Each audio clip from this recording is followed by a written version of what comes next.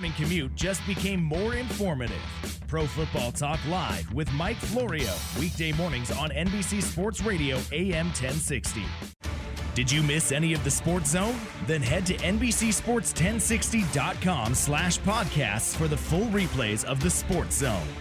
You look good, though. I'm excited because players like Austin Mack and all of them get ready to. So you're coming out the break. You got to know when that red light comes on. That's when you're supposed to talk. You're messing up my breaks, G. My bad, man. You can't just start running your mouth. Back on the Last Day Radio Network, a little bit of MF Doom. I'm going to do my show about the best hip-hop records and hip-hop artists of all time. I mean, people know that I'm an MF Doom disciple. I listen to his music, really support him. He has a list of instrumental tapes out called Special Herbs and Spices. I would suggest that those who claim to be hip-hop aficionados cop that joint. We only have a couple minutes left. I couldn't, since we're from Columbus, Ohio, I know this is the home of the Arizona State football program and baseball program, and I'm not anti-Sun Devil, but we got to talk some Ohio State football. Yes, I'm very excited. The spring game was just a couple of weeks ago. I'm very excited to have Dwayne Haskins. Now, you know from talking off air, I'm not a JT Barrett fan. I think that JT Barrett is kind of equivalent of you were born on third base and think that you hit a triple. So he was quarterback of Ohio State, but the truth is, every time you line up, your center is better than the other person. Your offensive line is better. You have better receivers. You have better running backs. He was handing the ball to number 15. Now, I mean, come on. He was handing the ball to Zeke. I could have handed the ball to Zeke. It's a pretty easy job. I could have went 8-4 handing the ball to Zeke. So that's a pretty easy job. But when you look at Haskins came in. They were losing to Ann Arbor Community College. Ann Arbor Community College choked like they always do when they play Ohio State. He had a couple of really big plays. And Haskins is the first pocket quarterback. You know, he's a real pro-style quarterback. He's not an Urban Meyer like a Tebow or a Barrett where they run that play where they run him up the middle. Haskins is going to take the three-step drop, boom, boom, boom. He's going to get the ball out. So I'm excited about that, and I'm excited about the running back tandem, you know, having Dobbins coming back. I think that Dobbins is going to have a really breakout year. And having Mike Weber, who is probably not as good as he hoped he was going to be, but is an excellent third down back. He has a job in the NFL in a few years. What do you think about the Scarlet and Gray, man? How are we looking? Man, from the spring game, I think it gives us a better opportunity to be sort of, you know, like most teams would know what you would get from Ohio State and try to stop them and beat that. I think it makes him more versatile now because Haskins, although he does stand in that pocket and delivers, he can move too. You know, like he has an arm. He's got a cannon. He's got a cannon, boy. He can stretch that defense now. Right. A lot of play action. Right. You got KJ Hill. You got Victor Benjamin. I think that offense is going to be. That offense is going to be explosive this year. In the air. That Ohio State offense we used to see where one game they probably won 58-0, and then the other game they can't even get the ball down 20 yards. I think you're going to see a whole new offense. So what do you think about Ohio State's prospects to be a legitimate? Are we a legitimate national title contender this year?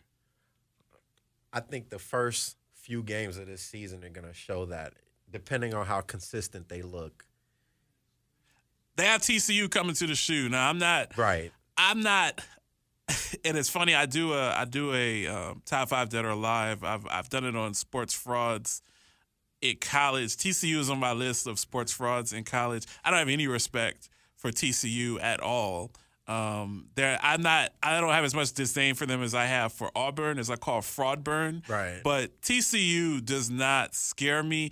That said, you got to go in, you got to crush them. You got to get on top of them early. You got to let them know that they don't have the physicality, they don't have the size, they don't have the strength. If you let a team like TCU hang around and think that they can win the game, they run a very gimmicky, kooky offense. They have an opportunity to pull an upset. I think if Ohio State comes in, lines it up in the I formation, smashes them, punches them in the mouth, runs the ball, I think they'll be up 21-0, and then they'll coast. If they get out there and try to get cute with it, it could be problems. Yeah. Remember national championship? Who do we play? Oregon. That's how they were to me. They seem the same. They're too small up front.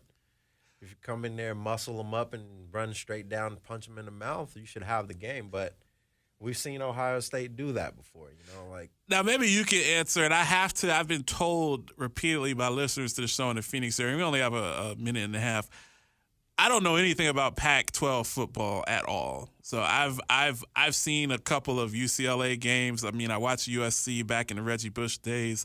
What's the difference between football out here as football in the Midwest, what we're accustomed to seeing?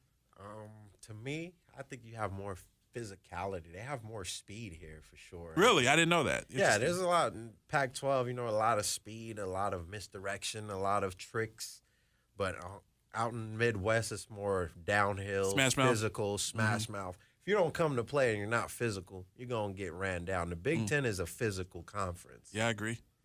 No matter what everybody thinks, look at how bowl games have come. Remember, what was it last year? Yeah. Michigan was the only one to fold. Yeah, Pac-10 was 1-8 in They bowl were games last year, man. They were really 1-8. They were terrible, too.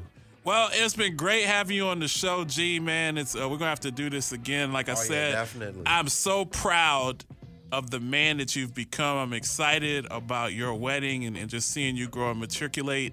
You know, we'll continue to chop it up. Anytime you want to come in the show and just kick it, just let me know. You know, let's roll out, man. Let's go out and get some buffalo wings. Let's be out. Definitely, man. All right. It was a pleasure. Next week, best of. I'll be out of town for Memorial Day. Lance J Radio Network, NBC Sports Radio.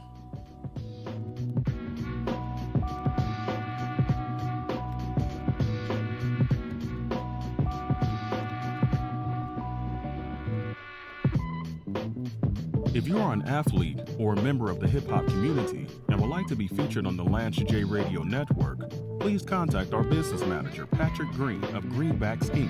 at area code 646-768-6188, or our publicist, Dia Davis of Exquisite Marketing at area code 562-241-2461. The Lance J Radio Show is taped at the KDUS NBC Sports Studios in Phoenix, Arizona.